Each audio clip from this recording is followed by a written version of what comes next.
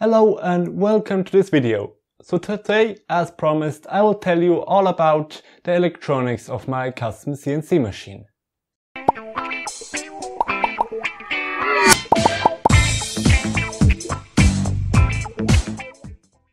So to get started, just a really rough overview.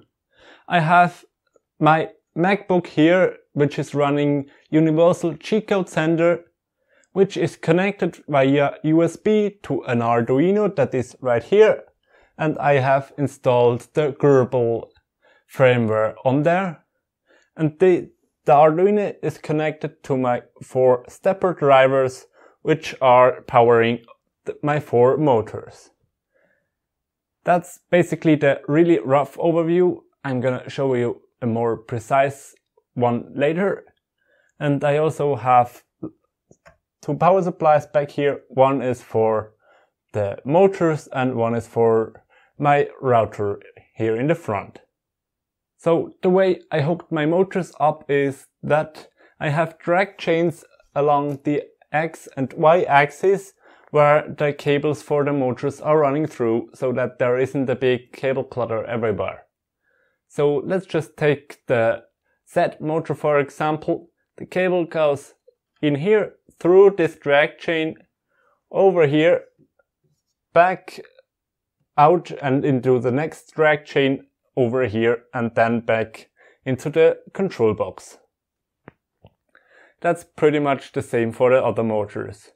And for the Y motor on this side, I just fed the cable through one of those beams right here, so that it is protected and nice and hidden. Okay, so now let's take a bit of a closer look at the electronics themselves. What you can see here with the green connectors on top, these are the motor drivers that take the signal from the Arduino and power it up for the motors. They have, with these red and black wires right here, they get 24 volts from the bottom power supply right here. Then with this bunch of wires, they get the signal from the Arduino back here, which is controlling everything. And then the signal from here goes into the controllers. This is also where I can set up things like micro-stepping and the power output for the motors. And then it goes into the gray cables right here that are running to the motors. I also gonna mill a faceplate for here, where I'm gonna connect the motors with connectors instead of plugging them directly into the drivers, but that's the easiest solution for the moment. And what you can see on top right here as well is the power supply for the spindle. It's also getting AC in there, back there. And then I have this little knob where I can adjust the speed of the spindle, and I also mounted just an on-off switch so I can turn it on and off. And then it goes into this black wire, which is coming all the way over to the spindle right here. Here you can also see that I just connected the motors up with these clamps, just basically temporarily. These aren't even fixed here, and they are working for now, but when I replace the cables I will also make a neat solution for that. So now that I showed you everything in detail, I'm gonna plug this thing in and show you some of the action. So I'm gonna take the power cord and plug it in right now. It's gonna maybe be a bit louder, but you will hear it.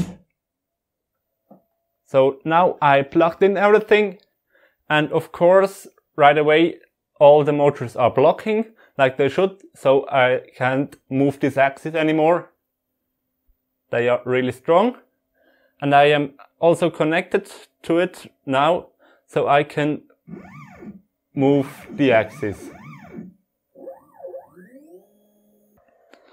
So this is inside of Universal G-code sender, and you can see that down here the G-code log right here I have some connection information. I can reset the axis or move to 0 and stuff right here, or I can move the machine by a given amount of millimeters right here. And that's what I'm doing. I'm just basically using, like, pressing on here, and then the machine moves. This, of course, works for all axes.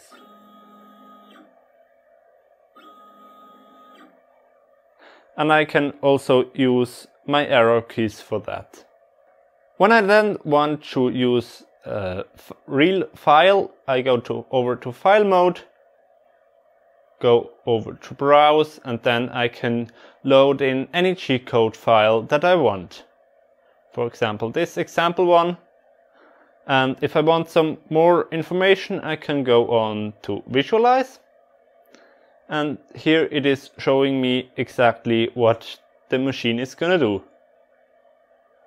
And so why don't we just like try this out? I'm gonna move the machine in a spot where it's not going to be in the way.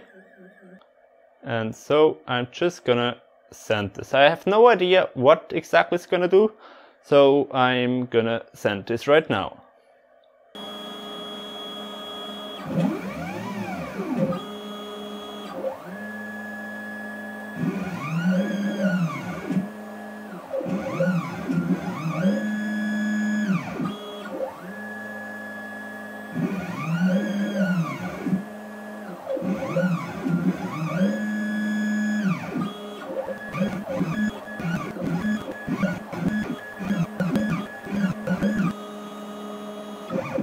So that was already quite impressive, and you could see how the axes are gonna move. Of course, I wasn't able to use like actual router and route this out because it isn't properly calibrated yet, and I actually don't even have a router bit yet. I still have to order these. But to show you at least a little bit of material flying around, I'm just gonna drill a few holes using the control panel. So I'm sorry if it is a bit louder now. That's because the spindle here is running as well. I just put in a drill, and I'm now gonna use the machine controls to drill a hole in there. Okay, so I am now just barely above the surface, and as I don't have a clamping system yet, I'm just gonna hold it in place and go down a bit.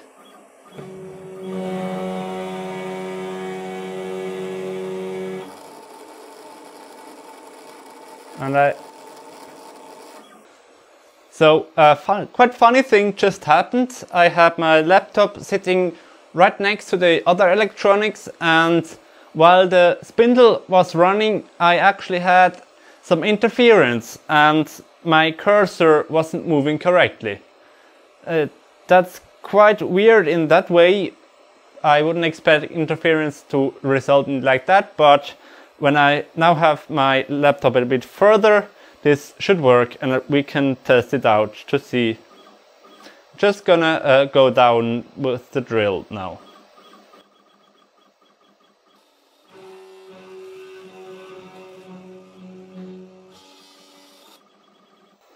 Okay, so we can see a hole right there. Maybe I need some more RPM. So I will go down by a bit and drill another hole.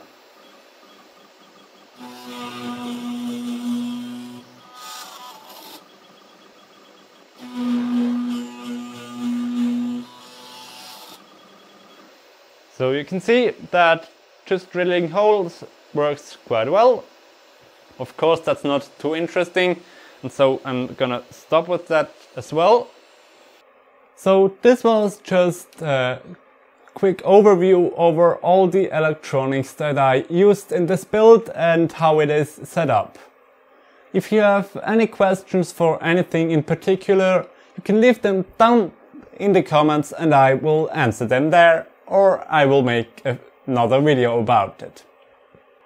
If this was the first video you watched about this machine, you can check out all the other videos up here in the little eye, and there are links to all the other parts of this, and as soon as I will post the part where I finish everything up, it will be in the little eye up there as well. So thank you for watching. If you liked it, please leave a like down below and also consider to subscribe. I also have Twitter and Instagram handles where I post a lot of behind the scenes about this build and other things. So thanks for watching, and until next time.